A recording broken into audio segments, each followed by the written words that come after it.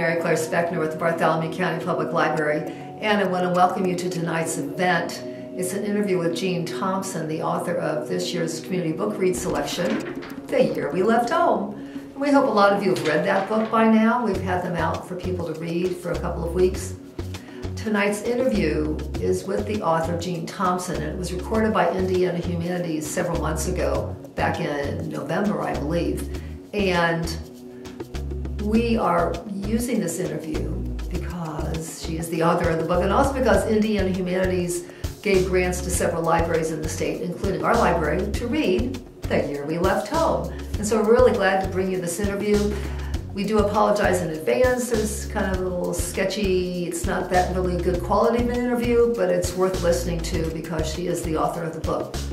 Also, Jean is interviewed by Barbara Shoup during this interview, and Barbara is doing another Zoom event for us live on Wednesday for the Community Book Read. So enjoy the interview, and we hope you enjoy reading The Year We Left Home by Jean Thompson. Thank you.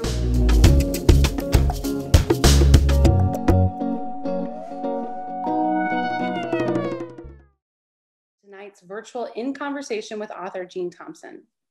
Tonight is the final event of our Inseparable theme, which over the last 2 years has asked Hoosiers to consider the ways that we are connected and divided across urban and rural lines, what separates us and what unites us.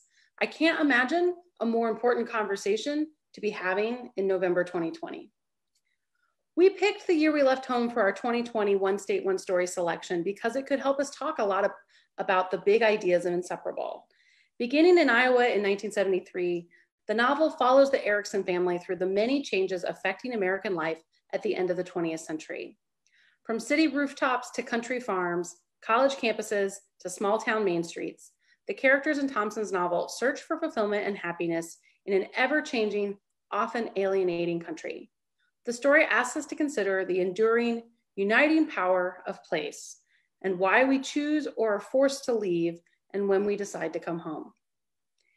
If you're taking part in our statewide read, we are especially excited that you are here with us tonight. Thank you.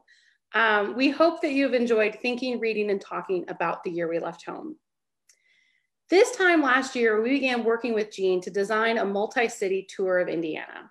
While we are sorry that COVID has disrupted our plans to gather in person, we are so grateful for Jean's willingness to be part of tonight's virtual event, and we thank you in advance for your patience with any technical difficulties. So here's how tonight's event will go. In a moment, I'm going to welcome Jean to the virtual stage. She has actually written an original piece of writing for tonight's event that will introduce herself and a little bit about her connections to Indiana and why she's excited. And we didn't know she had connections to Indiana until we first started talking to Jean about a year ago. So I'm really excited for her to get to share this piece of writing with us. After Jean's reading, she will be joined by Barb Shoup, who will interview Jean in what we call an in-conversation style format. Our goal with In Conversation is to have curious, thought-provoking, candid, and fun conversations.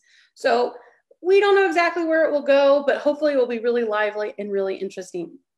Having sat in on several planning discussions so far, I know that these two women are up to the task. I can't wait to hear these two women writers talking about the writing process, about The Year We Left Home, and I hope maybe a little bit about Midwestern identity and literature set here more generally. We will open it up to questions at the end. So if you are watching on Zoom, you can use the Q&A feature, question and answer feature, to pose your question at any point during tonight's event. If you're watching on Facebook, you can just add your question to the chat and someone from our team will make sure it gets relayed back to us. I will do my best to relay those questions, as many of them as we can, to Jean and Barb. You can also ask a question for both Jean and Barb, or Jean or Barb. We'll break for questions by about 7:45, and our goal is to conclude tonight's event right at 8 o'clock. So now I would like to before I welcome Jean and Barb up, I'm gonna read their bios for you.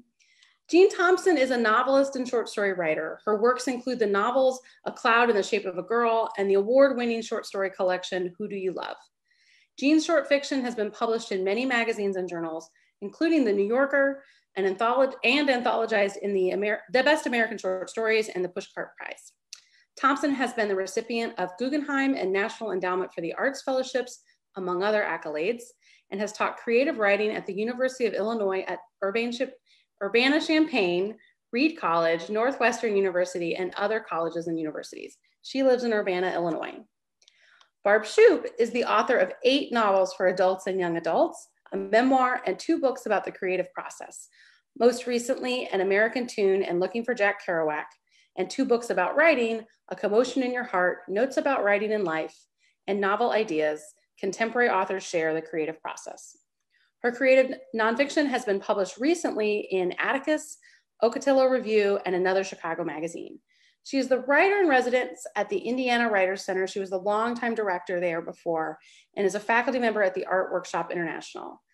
When we sat down to figure out who should have the conversation with Jean for tonight's event, it was very obvious to us that Barb Shoup was the best person. And we're grateful for Barb's time and thoughtfulness. So at this point, I'm going to welcome Jean to the virtual stage, and I'll see you all back at 7:45.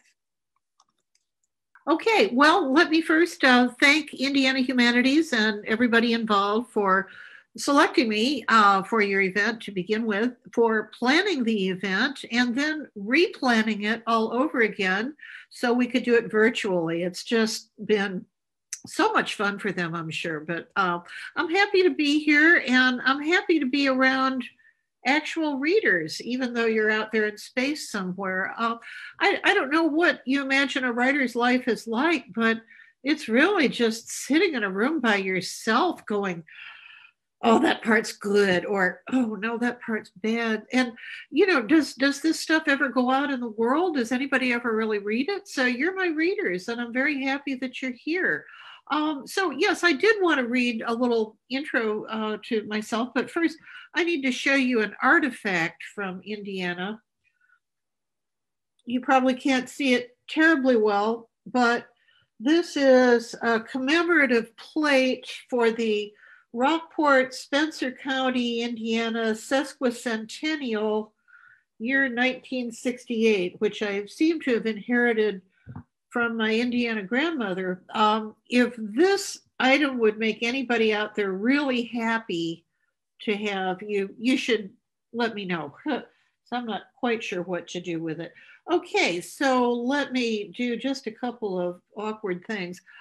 This is about a 3-page little piece that I wanted to share with you. My father was born in Chicago, but his family in past generations had come from far southern Indiana, from Grandview. When my grandfather died, my grandmother moved back to the area, to Rockport, and that's where we'd visit her when I was a kid. It was a small town, and we were often sulky and bored there in spite of my grandmother's best efforts to entertain us with trips to the little downtown or to the Lincoln Village. My grandmother was a country woman in spite of her years in Chicago. She said things like, land's sake, and I swan, phrases meant to avoid taking the Lord's name in vain or swearing. Let me just interject. I gave Aunt Martha, in the year we left home, that particular speech pattern. It was one of my favorite things about my grandmother. So now it's Aunt Martha. She kept birds, canaries and parakeets, finches, a cockatiel, an African lovebird, a small half-moon parrot. There was also a big foul-tempered macaw, Pancho. Pancho and my grandmother used to get into shouting matches, and once she got so mad at him, she took his cage out into the yard and turned the hose on him. Always on our visits, we took her back to Grandview. Grandview was even smaller than Rockport, green and weedy and overgrown, a portal to the past. We stopped by the cemetery with the oldest stones going back 100 years or more. We went to see my grandmother's old friend Dolly. We sat in Dolly's parlor and fanned ourselves with paper and stick fans decorated with pictures of Jesus and Miss Liberty. There was a photograph of a young man in uniform, and it was understood that he had died in the war, although which war was unclear to me. We looked through the scrapbook of newspaper clippings about the Great Ohio River Flood of 1937, when Roosevelt sent in WPA workers to do the cleanup. We stopped to say hello to Elno, who was maybe a man or maybe a woman, I was never sure, and who operated the 2 gas pumps in town. On the way back to Rockport, we drove through a place my dad called Owltown because he said only owls lived there. It was deep woods, a land of hills and hollers, and we were told that people lived there, but we would not see them because no one from the outside ever did. My family, like most others, had its share of secrets. And here I want to start making connections between our personal histories and our regional and national histories, and between what we know and what remains unknown. My father's name was Tom T. Thompson. Tom, not Thomas. We kids were told it was none of our business what that center T stood for, which of course made us determined to discover it. I finally found it in his college yearbook. Tom Truly Thompson. His parents were first cousins, something else not generally advertised. They didn't grow up together. They met when my grandfather deserted his first wife and sons in Chicago and traveled to Grandview. He and my grandmother married and settled back in Chicago, where my father was born. One day, two young men came to the door, my father's half-brothers. He hadn't known they existed. Grandpa, my father said, enjoyed the visit, but told his sons not to come again. And they never did. Why and how and what had happened among them, we'll never know. There's an even older story about my grandfather quarreling with his mother and brothers and sister, changing his first name so they'd have difficulty finding him. The 1900 census, when my grandfather was 10 years old, lists his widowed mother as a laundress, his 17-year-old sister as a waitress. My grandfather became a teamster in the original sense of driving a team of horses. He drove a milk wagon and later a truck for Borden's Dairy in Chicago. Why so many disruptions and disappearances? Why, as my father remembered, was there always a bottle of whiskey in the cupboard when he was growing up, a bottle that was never opened, like a promise or a threat? In 1964, my father asked my great uncle George, born in 1895, to write down any family history he could remember. Uncle George drew from memory a map of Grandview as it was around 1900. Whatever you remember, write it down and pass it on. It's unlikely to stay the same. The map shows what must have been a thriving small town with a hotel, a library, a confectionery, a pool room, a barber shop, a watch repair shop, churches, a schoolhouse, a traction station for the light rail system that connected the little towns. Such towns have so often been hollowed out by the pull of the cities, by Walmarts and interstates. George might have stayed put in Grandview except for World War I, which sent him overseas and gave him enough restlessness to move to Evansville. Here are some portions of his accompanying letter. These crack me up. Girls in those days could make a living and get away from home by doing cooking and housework in the cities. A lot of them learned city ways such as meat and vegetables and salad instead of just putting everything they'd canned on the table. And if a boy was oversized, maybe dumb, maybe restless, he could go to the Navy as early as 14 and stare wide-eyed in wonder at the bustling outside world he never knew existed before. Grandview is right on the Ohio River, and George remembers the showboat coming to town and advertising its shows with a parade down Main Street. As a writer, I enjoy the different forms of diction George uses when he's trying to be elevated and literary, as in, there was a time around the turn of the century when it was felt that reading books could be the ruining of your eyes. 'Twas better that the parson did the reading for you. Then there's this more down-to-earth observation. Only one time did the shotgun serve as best man at a family wedding. The first Tom that we hear about in the family was born in 1832 and came to Indiana when he was 15, traveling from Virginia, where his parents had died, through the Cumberland Gap to what became Grandview. Or so it's come down to us. Formal record keeping fails most ordinary people, poor people, like my Indiana kin. When Tom died more than 40 years later, a family story says that a young doctor from Indianapolis dug up his body to use in medical study. No proof of that, but it makes for good telling. It's only because he became president that we know Abraham Lincoln and his family lived in the same part of the state from 1816 to 1830, near Pigeon Creek in what became Spencer County. Kentucky, where the Lincolns had lived before, was a slaveholding state. Indiana was free, as specified at the formation of the Northwest Territory. What difference might that have made when it came to his view of slavery? Nancy Hanks Lincoln, his mother, was one of the many settlers who died of what was called milk sickness. A Shawnee woman told the pioneers about the white snakeroot plant and that when cows ate it, their milk was poisoned. What was her name? Another unknown. The passenger pigeons that gave Pigeon Creek its name, long since extinct. By the time Uncle George was born, proper houses had been built, but pioneer life was within memory. George extols the good old days, that simpler time of hard work and few comforts, but solid virtues and satisfaction. But he also writes this: now I've had a night's sleep, or at least a part. I awakened deep in the night and the wind was blowing, whimpering its lament under the eaves.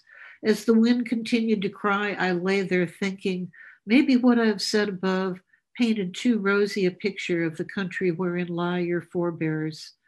The wind to me is the voice of all the heartbreak and the voice of all life's sadness. If you could go back to some of the early houses of your great and great-great-grandfather's days, you would feel that the wind had its beginnings in such a house.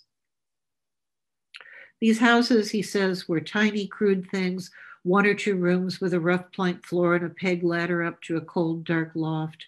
Bare subsistence living, days of 14-hour labor, and just getting by, or sometimes not getting by. The past is ours to investigate, and if you are a writer of fiction, to invent. There's a set of direction to find old Tom's gravesite, which used to be marked with native stone, but that's long since worn away. The directions send you 2 miles east from the post office until you come to a country road 1/10 of a mile west of the New Hope Bible Church. Turn left for 3/10 of a mile, follow the bend in the road to the left until you come to the power lines, and proceed 60 feet from the left edge of the road. The landmarks may no longer be there. The gravestone is gone, the body stolen. These are the gaps in memory, the history that is just out of our reach. This is the place where the archivist gives up and where the fiction writer gets to work. So thank you. That's the end of that I wanted to share with you. So let's see. Barb, I think I'm all yours. All right, here I am. Excellent. Okay. I have done that. All right. So I will say also that I'm really glad to be here and that I have been a fan of Jean's for a long time.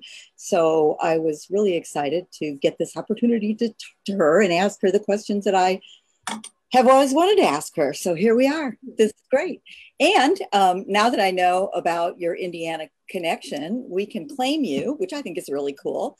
And quote Kurt Vonnegut, who said, I don't know what it is about Hoosiers, but wherever you go, there is always a Hoosier doing something very important there. Yes. There you go. So that would be us right now. Okay. So I'm just going to jump in and ask you some of the things that we've talked about a little bit, and some questions that came from several discussion groups that I did with the book, which was really fun. And so my first question is, let's just start with chapter 1. I love the way it introduces everybody who's going to be there and who's going to be important to the book. And I remember when I picked up the book to reread it, knowing that I was going to talk to you, I remembered reading it the first time and getting to the end of the first chapter and being so shocked when the next chapter wasn't going to be about Ryan, and I had to adjust to that, which I did, and I was fine with it. But it's such a strong chapter. It really made me want to keep reading. And I want to know sort of how you felt when you came to the end of that chapter, and the way this book is like stepping stones through time. How'd you feel when you ended it, and how did you feel it unfolding from there? Well, I really liked that first chapter myself, she said immodestly. And I'll tell you a little bit of the backstory about it. But just to jump a little bit, I wanted the book to have scope. I wanted it to cover a lot of time.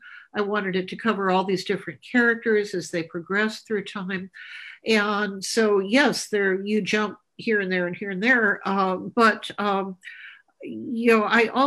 what I set upon was that each chapter was going to have its own kind of ending point that would feel as direct and substantial as the ending of a story. So it's not a novel in stories, which is a whole different thing. But that each chapter was going to be, in a way, self-contained, so that you'd feel that something had happened the way you do at the end of a story before you gathered your forces and jumped into somebody else's head and somebody else in a different time. So I don't know if that, I knew what I was going to be doing, so I knew I had to end with some kind of definitive note. Now, how that chapter came to be, I went to a wedding in Iowa many a year ago. People that I've long since lost touch with, but this was the wedding. I forget the ceremony, but I was struck by there were these two different receptions. One churchy and non-alcoholic, and the other was where you cut loose and had a good time. And there was a Martha and a Norm figures. Who are they really? I don't know. They're my characters now, and they actually did do this. They brought all the food and they worked and scrubbed the kitchen and got everything together. And then they got their little can of dance wax. Does anybody know what dance wax is? It's like, wax you put on the floor so you can glide around. And they cut a rug. They just danced the way. There's it's a generational thing, I think, of people that grew up when dancing was dancing. You didn't just, do this. There were steps and sequences and everything. And everyone was just so taken with this. So that's the genesis of that. Now, a further story. Years later, after the book came out, I'm in Iowa and I'm reading to a group of librarians who had invited me to give a speech or something, and talking, and this woman in the audience starts waving her hand and going, hey, yeah, I got married like that. I made my own wedding cake. I had 2 receptions, and I'm going, wow, did you know what's your name? And where are you from? Anyway, so it's just been the strangest thing. Here's reality, here's the fiction that you make of it, and then here's somebody else's reality on the other side. So that's maybe more than you wanted to hear about that first chapter, but that's the story behind it. Yeah. Itself into fiction, and in small and large ways. Like the wedding is a large way because it's really the whole chapter, but the detail of Martha and Norm is just, it's like your head is sort of like a slush machine, and there's all this stuff going around in there all the time, and just at the right moment for a story, there it is. It comes out. It's exactly. And I couldn't have made that up. No, I know.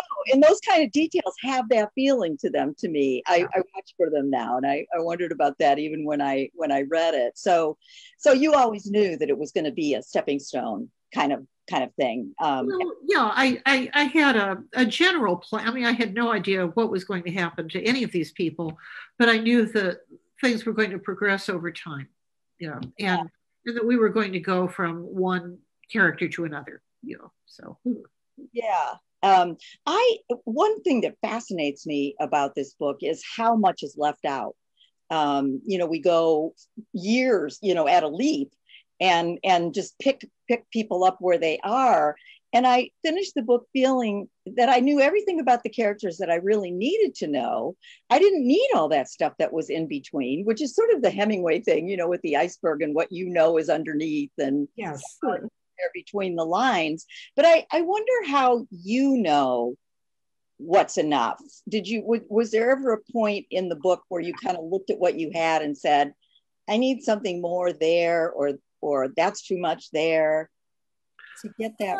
I think I was probably more concerned about the economy of it and stopping, where it was time to stop. Yeah. And whose story would be in which particular period of time? Yeah, I knew Ryan was going to be the character that goes through the most changes, and so he's the constant. He's the one that you meet when he's 17, and then again when he's 47. So he kind of bookends things. But I reread the book, as I was telling people earlier. just so I could be prepared for it. And I had more fun rereading Anita than I think almost anyone else, because she's a character that you start off not necessarily having any sympathy with. And then I think you get some sympathy, and then you go, "God darn it!" She made the most of what she had. So, I found myself kind of trading alliances among the characters. But Ryan's the one who starts off with the great ambitions. He's going to get out of town. He's going to go accomplish things. So. And he does. Yeah, he does. Although he's a little beat up by the end, but as we all are, from life. So. Yeah. Well, I think I'll just kind of skip to this because we're talking about it already. That difference between Anita, who she doesn't have a lot of ambition, but yet she comes to a place in her life where she's made an interesting enough life for herself, and she respects herself, and people respect her, and that's a kind of happiness, I think.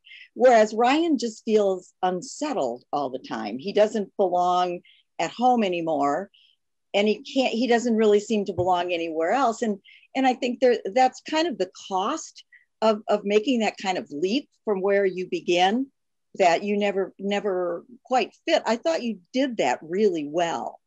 Thank you. There's a part where, and of course now I can't find it, where he's speculating, he's looking back, and he's saying he used to want to go experience the world, and then he wanted to go change it, and then he was afraid it was passing him by.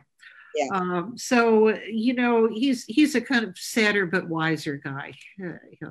Yeah, I think that's right, and I thought it was really touching that in the end he came home, but he came home in the way that he could. He bought the farmhouse. He was going to put his cousin there and make sure he was okay. So he had a stake there, and he cared about the place, but he couldn't be there. Right. Well, and Chip, we can talk about Chip too. They start out the book with Ryan kind of being envious of Chip because Chip has gone to war and he's gone out in the world, and Chip goes out in the world in a way that just kind of that's not very savory, or very wholesome for him. Chip is involved in some ugly stuff, I think. But he comes home, and they take care of him. Right. Yeah, and he is a great example of the thousands of young men who went to Vietnam and came home and were never really okay. Yeah. And just to segue a little bit, the book does deal with the political issues of the time, and that's one of them, because we see Chip and we see what the war has done to him, but we also see the effect of the farm, all the foreclosures on farms and land. What was that, in the 80s, I guess, kind of? Yeah, in the 80s. And just to jump from that, I did want the book to kind of echo with American history, that in a way that I hope was not too heavy-handed. That there's the Vietnam War, there's the farm crisis. Anyway, we finally remembered the Donner Party, the pioneers that went over the Sierra Nevadas and came to grief. There's the orphan train. There's history kind of referred to as they're living through it. And certainly when Ryan is teaching poli-sci, he's very overt about that. Oh yes, there was this and there was that, and movements of people and the Black Panthers and et cetera, et cetera. So I wanted the book to have that kind of scope, so it would open up and not just be about this person or that character, but about the world they lived in. Well, and how the world affected their day-to-day lives. I think, would you talk about that chapter with Anita where she tries to help part of the family who's lost their farm? Well, yeah, I think that's where she really kind of breaks free in a way. For just to summarize, there's she has some cousins who are in the farm crisis. The bank, and her husband is a banker, and the banks are foreclosing on these loans because the farmers. I'm not really qualified to give you a good overview, but they overextended themselves. Times were good. They bought more equipment, more fertilizer, more cropland. The bottom fell out. They still owed the bank. There really were these dreadful episodes of farmers, suiciding or killing others, taking others with them. Sometimes the bankers, sometimes their families, sometimes both, because they had just been driven to desperation. I mean, it wasn't quite like the Dust Bowl and the Great Depression. The land was still there, but it was every bit as economically devastating. And, I mean, I live in a farm state too, and all around me, I can see people working jobs that, a couple generations ago, 3 generations ago, they'd be farmers, before things became so consolidated and, agribusiness took over.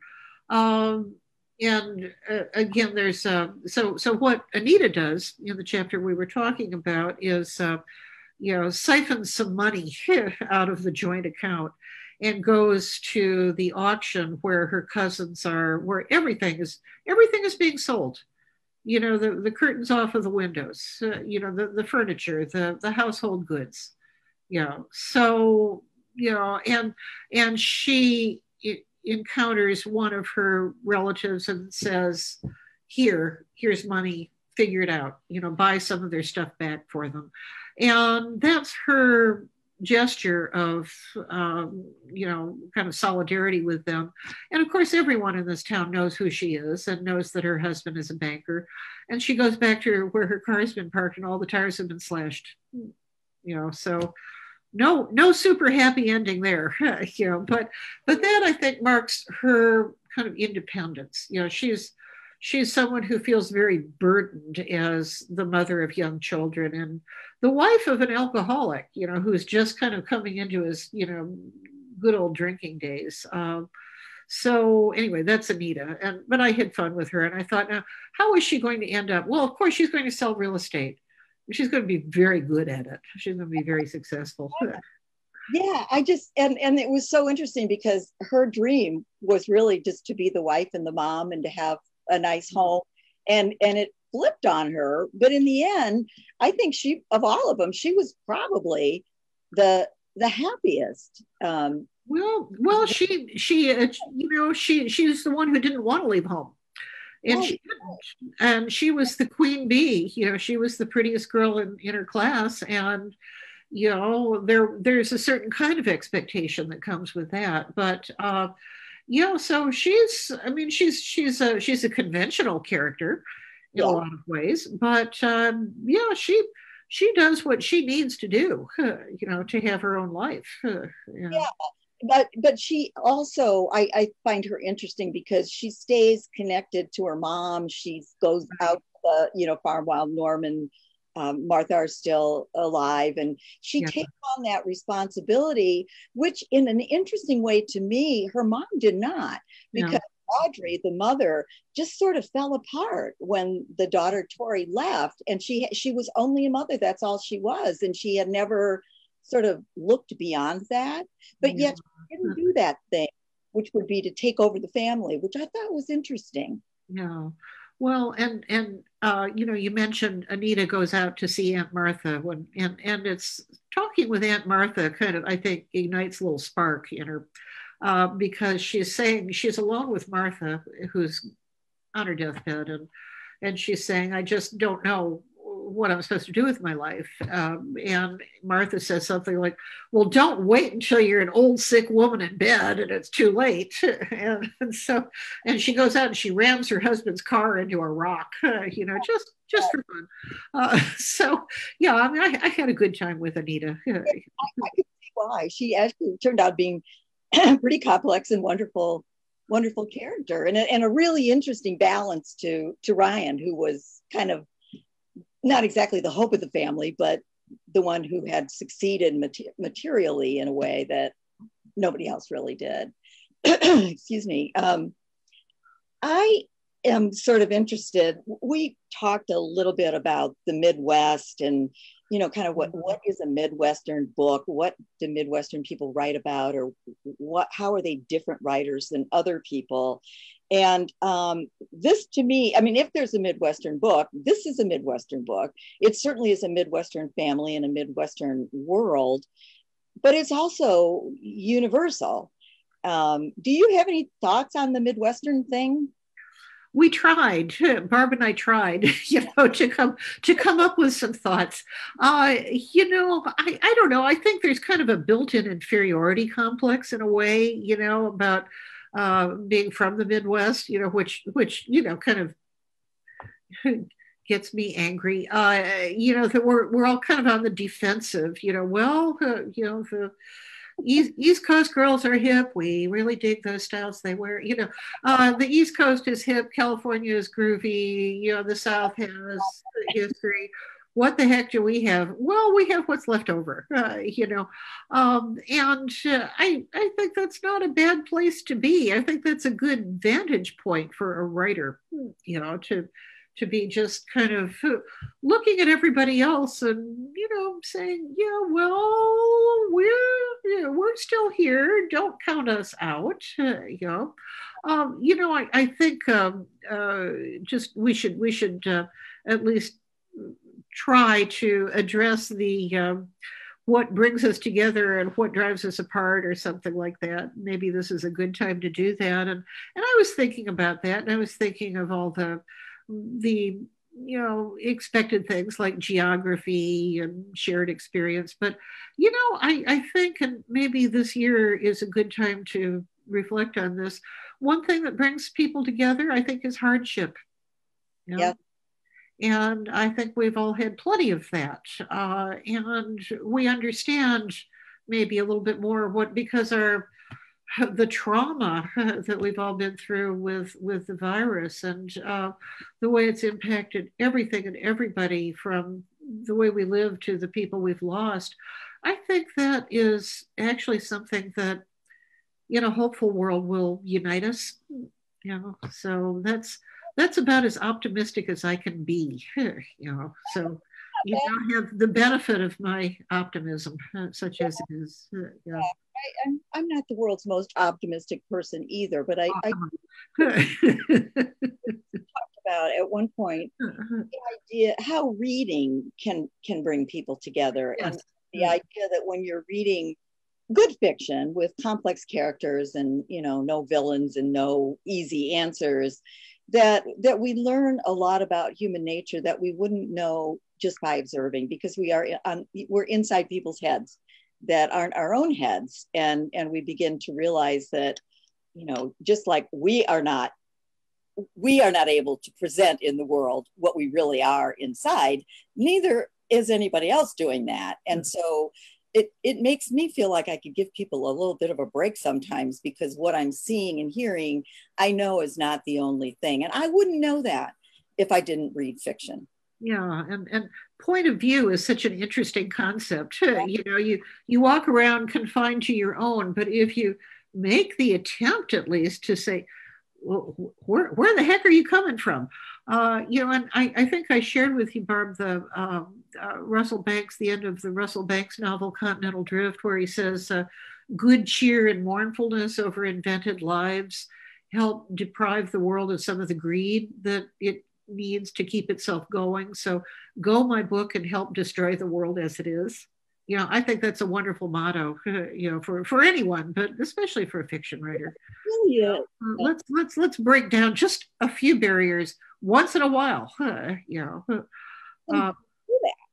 they really do, and I think people talking about books really make it happen even more. So that's something that I think is a real connector. Which, here's another question. I can't remember whether we talked about this or not, but, you know, just in terms of talking about place and the kind of writing or writers that come out of a place. Is it the same in rural, urban? Is it more class that makes a writer than play? I mean, there's no answer, right? All the best questions. I sure wish I knew. I once I was at I've been many times at the Indiana University Writers Workshop in the summer, and always really interesting people show up at the workshop, and some of them are practiced writers and some of them are not. And there was a young man, and maybe he's out there someplace, and he was a farmer. He had a family farm, and who knows, maybe this was yet one more time when times were hard. And he was a very talented writer, but his life was, wake up, disc the beans, go get a side job in town, because times were hard. And what in the heck kind of advice could I give him? If he were a college student, I'd say, well, continue taking your writing courses, and, maybe, consider a college major or something like that. And boy, I sure haven't forgotten him. I wonder, I think I was able to say something like, try and go to more events like this and nurture your writing any way you can. But, there's sometimes not a lot of leisure time to practice the arts. Well, that's right. And there's not, and I'll just throw a little plug in here for the Indiana Writers Center, because one of the things that's really important to us is to create a community of writers. We have created a community of writers. And so people who, for whatever reason, didn't get educated as a writer or don't want to go that route, there's a place for them to be. And gosh, we have a lot of amazing writers who take classes and teach with us. So, for those people like this guy, well, I hope he's listening, because, come to the Indiana Writers Center and we can help you. But yeah, it's interesting where people are coming from and where they're writing from, I guess. Right. And I'll say just this hopeful thing to, I'm sure some of the people who are listening to us are writers or want to be writers, and what a fraught enterprise. I mean, how hard is it to go from this thing that you're putting together at your dining room table to it going out in the world and being read by anyone, and especially these days. And if you're around writers or publishers or agents, it's just continual whining, about book sales and bookstores are closing, and what are you going to do? And this is what I have always told workshop students is, you'd better take joy in what you do. The joy between you and the page that you're writing. You'd better get no end of a kick out of that. No matter where that page ends up, whether it takes a journey away from you, whether you share it with friends, whether it doesn't go very far, whether you tear it up and start over, you'd better just really enjoy the hell out of that part, because that's the only portion that you really have any control over. Right. And I think for a lot of writers, at least for me, it helps me stay balanced. When I'm writing, it's sort of like I'm not here in this world. I'm in somewhere else. And so I have time, a little vacation from it, to get my blood pressure down and be in a world where I at least think I can control it, or it's mine. It's that illusion of control that we live for. Yes. It's like a good day of writing, Okay, yes. Oh, it's pretty darn good, or I got more pages than usual. So sure, yeah, we tried. There's something about just putting your whole effort and your whole being into something, and really investing in it, that I think is, productive and wholesome and good for you. Okay. Yeah, I think it is. I mean, one thing I love about teaching writing is especially with young people, they do something they didn't think they could do, and wow, that's really cool. Well, which is a place think about asking if someone might have a question of us. I think so. Hi, thank you guys so much. We've had a few questions come in, so I'll pose those to you guys, and then I invite anyone who still has questions. Some people have been dropping these in the chat. You can also use the Q&A tab to ask questions. So I'm going to start with a question that's very focused on the book. And then I think we're going to like pull out from there to some other thoughts.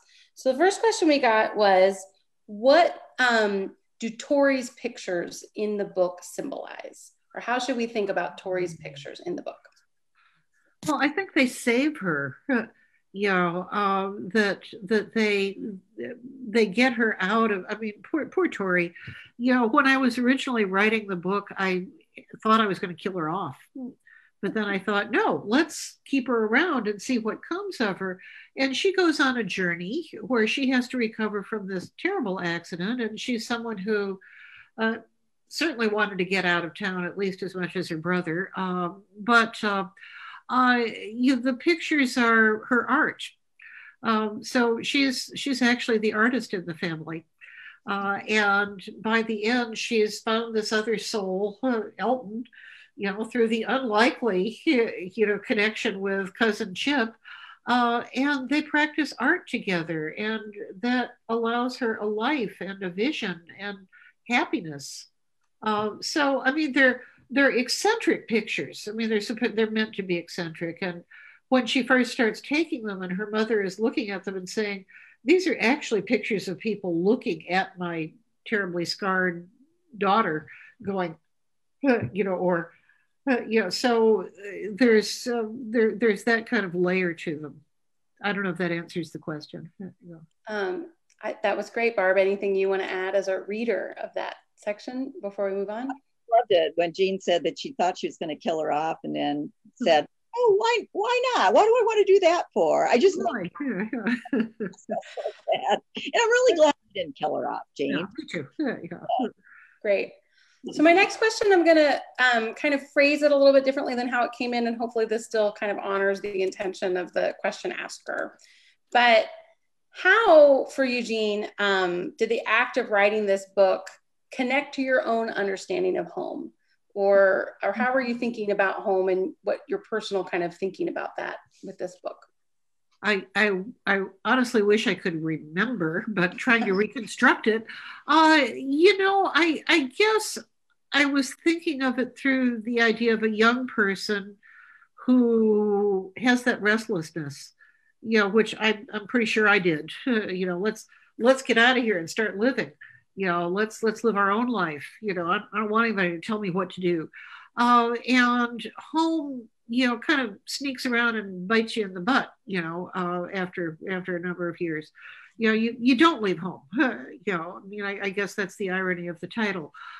So home is the departure point, but it's also the arrival. It's also what you circle back around to, or at least that's what happens in the book, and I think that's my feeling too. Thanks. Another question came in, and the question asker asked, I'm interested in more discussion of what the Midwest has. And so kind of thinking about maybe not what it lacks, but what it has. And can I say that when I saw this question came in, and I'm going to drop a link to the chat, many years ago, Indiana Humanities published an essay by Kurt Vonnegut called To Be a Middle Westerner, which is a lovely short piece of writing. And I'll just read how he ends the book. He says, well, he has kind of 2 points of what he says. First of all, it gives him, I'm going to use his words because why would you rewrite anything? He has an aggressively nasal accent. So that's the first thing that is his patrimony as a Midwesterner. Very Vonnegutian. And then he says at the end, he talks about the geography of the Midwest. And so what geography can give all Middle Westerners, along with the fresh water and topsoil, if they let it, is awe for an Edenic continent stretching forever in all directions, makes you religious, takes your breath away. But that's Vonnegut. Now I'd love to hear what you guys have to say. I think I agree. There's something about that. Not that there aren't places in the Midwest that have hills, there are, but I mean, where I live, it's like a tabletop. The glacier came through and just shoved everything aside. And you can be out in the country just looking at that horizon, and it seems like there ought to be Godzilla or something coming over, the far horizon just to give it some scale.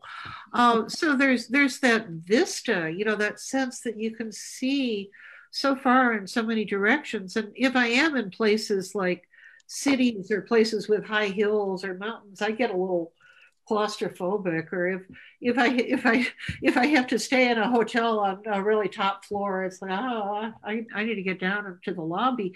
I don't know. It's something. It's spatial almost. You know, it's the way we orient ourselves. You know. I don't like the mountains. They make me really anxious because I don't like to see that far. Yeah, that's right. Yeah. So there's something about you can see dead ahead. Now that none of that stops two farmers going, you know, at crossroads from hitting each other at an intersection. You know, I mean, they can see each other for miles. There's still impacts, but I don't know. I think it's just kind of a matter of factness, of practicality. You know, and hey, there's nowhere to hide. You know, you know, or not much to distract you. Or as a friend of mine once said, we spell nature in lowercase letters, you know, around here. So, I think Midwesterners are nice. I remember being with a group of people, one was from New York, and we were in Minnesota, and we just kind of walked across the street without, you know, and a car stopped for us, and the person said, "My God, if we were in New York, we'd be dead." I said, "We do that here, you know." Yeah. We're nice, and I do think this place. I think Indiana is beautiful. I think, you know, driving through the country, especially in the summer with the corn, and I love driving. We used to drive sometimes to Colorado to go skiing, and driving through Kansas when in the winter it's like yellow mountains. Yeah. Yeah. Can I jump in here and ask another question? Please. One of my favorite parts of the book was when describing Norm and Martha, Blake says they didn't think in terms of happy. And I will say, this is also one of the just perfect little reveals of character, right? So I see, and this is the author question asker, I see a Midwestern or Protestant work ethic at the center of that statement. So I wanted to ask about the flip side. How does joy work in the lives of these characters? Wow. Huh. Well, once in a while you get to go dancing. You know, you know, once you've done the dishes, you can go dancing. Yeah. Well, good question. I have to try and make a little mental migration to get into their heads again. You know, a job well done. You know, you live up to your responsibilities. You take care of your own. Yeah, you stand on your own 2 feet. You know, you help out. You know, I think some kind of wholesome satisfactions. You know, I mean, I'm guessing. You know. Well, I think for some, when the family comes together, and at least until they start fighting, it's wonderful. You know, just as your kids grown up and back in your home. I think there's smaller joys, maybe. But again, that makes me wonder, are those joys of class or place or what? You know, sometimes I think the simple joys are maybe more satisfying. Well, you know, I don't, perhaps they are. I don't want to diminish these characters and say they don't have a complicated inner life, that they just really live to milk the cows and wash the chickens or something. But, you know, I think that work ethic is powerful, you know, in them. And there was a heck of a lot of work to do on the old homestead.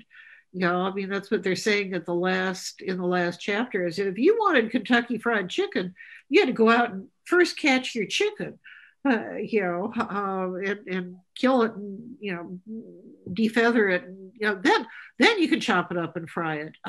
You know, everything was so labor intensive. You know, I was looking back at some of the Abe Lincoln in Indiana, you know, material that I had gathered at one point, and you know, just to get to their homestead, there were these, you know, vines growing up from the ground and up into the trees and then down again. So it wasn't just going through a forest, it was hacking your way through undergrowth and twisting, things that creeping, creepers, but just the intense labor it took to get even this miserable homestead,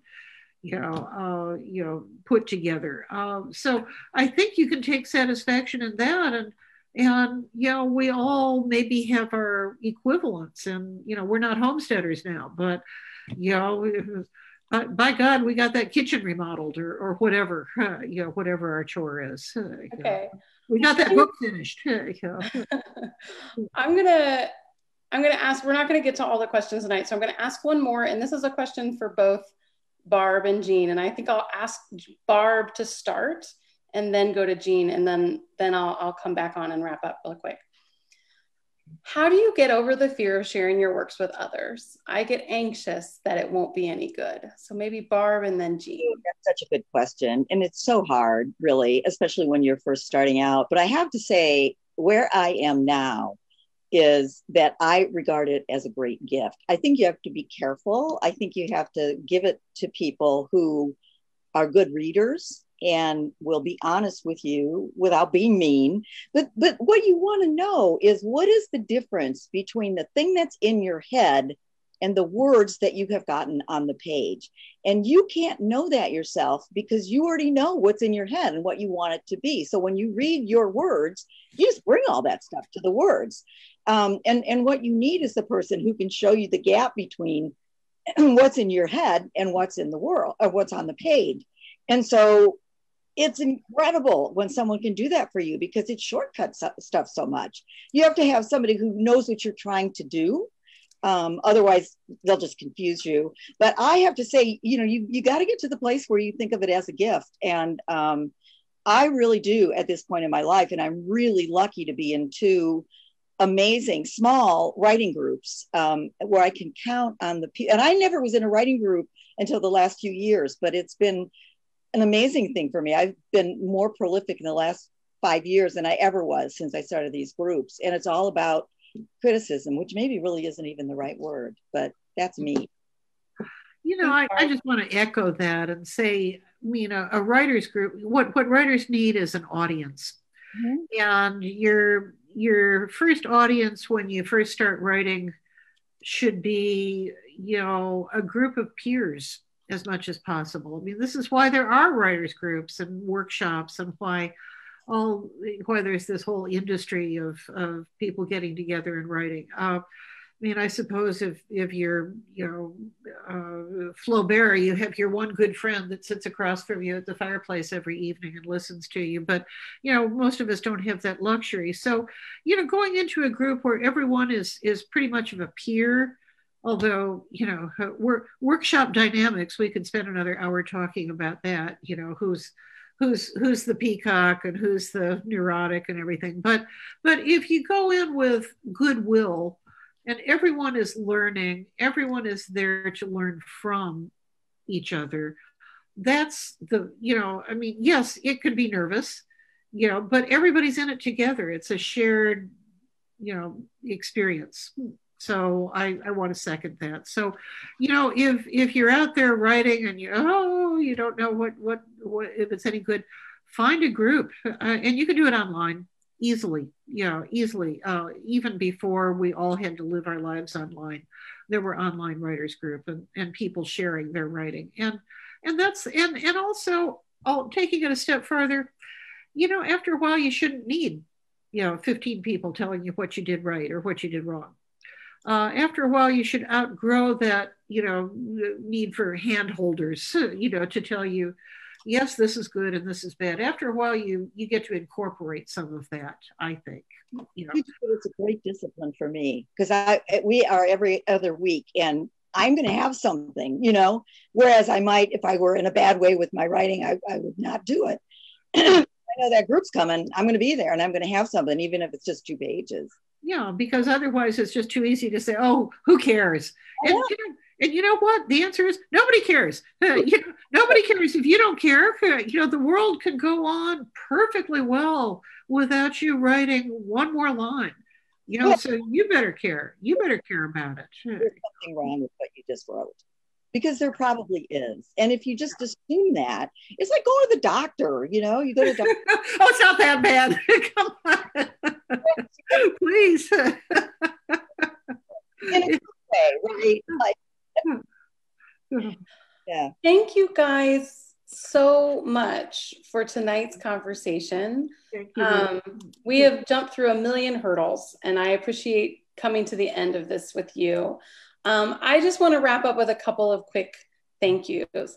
On behalf of all of us at Indiana Humanities, thank you so much to both Jean Thompson and Barb Shoup for being part of tonight's concluding event for One State, One Story and Inseparable. I'd like to take a special moment to thank a few people who made this event possible. First, Megan Taligman on our team, who led the selection process for One State, One Story and has beautifully run this program all year long in spite of many unexpected hurdles.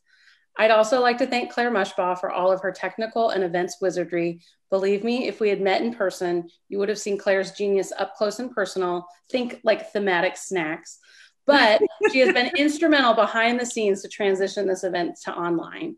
And finally, a huge shout out to Connie Brom, our incredible events intern. Connie is a graduate student at IU and has been with us since the spring, so a chaotic and unprecedented time in Indiana Humanities history. She has taken the reins of this and several other events. I can't imagine having gotten to this point in this truly crazy year without Connie's calm, organization, sense of humor, and professionalism. So thank you, Connie, and to everyone who was here tonight. I hope you have a wonderful evening. Okay, and thank you. You know, I echo that, and everybody who tuned in to hear us. I love you. Thank you so much. It was fun. Okay. Good.